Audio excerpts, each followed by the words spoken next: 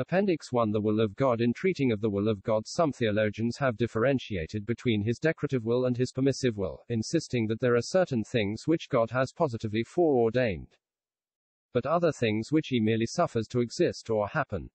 But such a distinction is really no distinction at all, inasmuch as God only permits that which is according to his will. No such distinction would have been invented had these theologians discerned that God could have decreed the existence and activities of sin without himself being the author of sin. Personally, we much prefer to adopt the distinction made by the older Calvinists between God's secret and revealed will, or, to state it in another way, his disposing and his preceptive will. God's revealed will is made known in his word, but his secret will is his own hidden counsels. God's revealed will is the definer of our duty and the standard of our responsibility. The primary and basic reason why I should follow a certain course or do a certain thing is because it is God's will that I should, his will being clearly defined for me in his word. That I should not follow a certain course, that I must refrain from doing certain things, is because they are contrary to God's revealed will. But suppose I disobey God's word, then do I not cross his will? And if so, how can it still be true that God's will is always done and his counsel accomplished at all times? Such questions should make evident the necessity for the distinction here advocated. God's revealed will is frequently crossed, but his secret will is never thwarted. That it is legitimate for us to make such a distinction concerning God's will is clear from Scripture. Take these two passages, for this is the will of God, even your sanctification. 1 Thessalonians 4 verse 3, for who hath resisted his will? Romans chapter 9 verse 19. Would any thoughtful reader declare that God's will has precisely the same meaning in both of these passages? We surely hope not. The first passage refers to God's revealed will, the latter to his secret will. The first passage concerns our duty, the latter declares that God's secret purpose is immutable and must come to pass notwithstanding the creature's insubordination.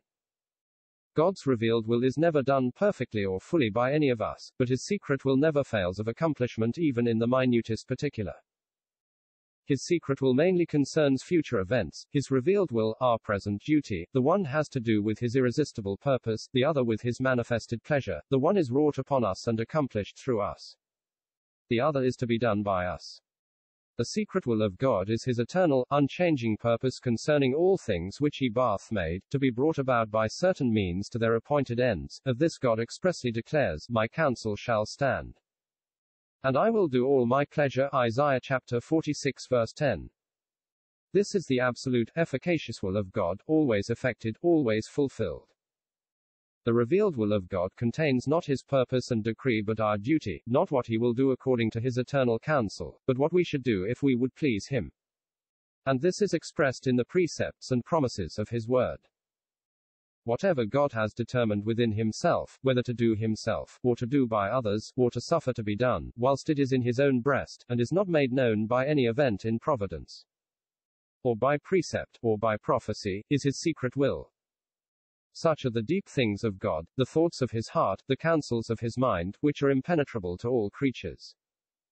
But when these are made known they become his revealed will, such is almost the whole of the book of Revelation, wherein God has made known to us things which must shortly come to pass. Revelation chapter 1 verse 1, must, because he has eternally purposed that they should. It has been objected by Arminian theologians that the division of God's will into secret and revealed is untenable, because it makes God to have two different wills, the one opposed to the other. But this is a mistake, due to their failure to see that the secret and revealed will of God respect entirely different objects. If God should require and forbid the same thing, or if he should decree the same thing should and should not exist, then would his secret and revealed will be contradictory and purposeless. If those who object to the secret and revealed will of God being inconsistent would only make the same distinction in this case that they do in many other cases, the seeming inconsistency would at once disappear. How often do men draw a sharp distinction between what is desirable in its own nature and what is not desirable, all things considered? For example, the fond parent does not desire simply considered to punish his offending child, but, all things considered, he knows it is his bounden duty, and so corrects his child. And though he tells his child he does not desire to punish him, but that he is satisfied it is for the best, all things considered, to do so, then an intelligent child would see no inconsistency in what his father says and does. just so the all-wise Creator may consistently decree to bring to pass things which he hates, forbids and condemns. God chooses that some things shall exist which he thoroughly hates, in their intrinsic nature, and he also chooses that some things shall not yet exist which he perfectly loves, in their intrinsic nature. For example, he commanded that Pharaoh should let his people go, because that was right in the nature of things, yet, he had secretly declared that Pharaoh should not let his people go. Not because it was right in Pharaoh to refuse, but because it was best all things considered that he should not let them go, i.e. best because it subserved God's larger purpose. Again, God commands us to be perfectly holy in this life, Matthew chapter 5 verse 48, because this is right in the nature of things, but he has decreed that no man shall be perfectly holy in this life. Because this is best all things considered that none shall be perfectly holy, experimentally, before they leave this world. Holiness is one thing, the taking place of holiness is another, so, sin is one thing, the taking place of sin is another. When God requires holiness, his preceptive or revealed will respects the nature or moral excellence of holiness. But when he decrees that holiness shall not take place, fully and perfectly, his secret or decretive will respects only the event of it not taking place. So, again, when he forbids sin, his preceptive or revealed will respects only the nature or moral evil of sin, but when he decrees that sin shall take place, his secret will respects only its actual occurrence to serve his good purpose. Thus the secret and revealed will of God respect entirely different objects. God's will of decree is not his will in the same sense as his will of command is.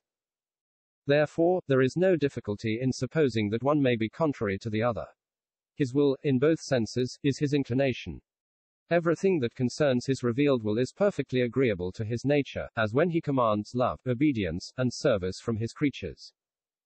But that which concerns his secret will has in view his ultimate end, that to which all things are now working. Thus, he decreed the entrance of sin into his universe, though his own holy nature hates all sin with infinite abhorrence, yet, because it is one of the means by which his appointed end is to be reached, he suffered it to enter. God's revealed will is the measure of our responsibility and the determiner of our duty. With God's secret will we have nothing to do, that is his concern. But God, knowing that we should fail to perfectly do his revealed will, ordered his eternal counsels accordingly, and these eternal counsels, which make up his secret will, though unknown to us, are, though unconsciously, fulfilled in and through us. Whether the reader is prepared to accept the above distinction in the will of God or not, he must acknowledge that the commands of Scripture declare God's revealed will. And he must also allow that sometimes God wills not to hinder a breach of those commands, because he does not as a fact so hinder it. God wills to permit sin, as is evident, for he does permit it. Surely none will say that God himself does what he does not will to do. Finally, let it be said again that my responsibility with regard to the will of God is measured by what he has made known in his word. There I learn that it is my duty to use the means of his providing, and to humbly pray that he may be pleased to bless them to me. To refuse so to do on the ground that I am ignorant of what may or may not be his secret counsels concerning me, is not only absurd, but the height of presumption. We repeat, the secret will of God is none of our business, it is his revealed will which measures our accountability. That there is no conflict whatever between the secret and the revealed will of God is made clear from the fact that the former is accomplished by my use of the means laid down in the latter.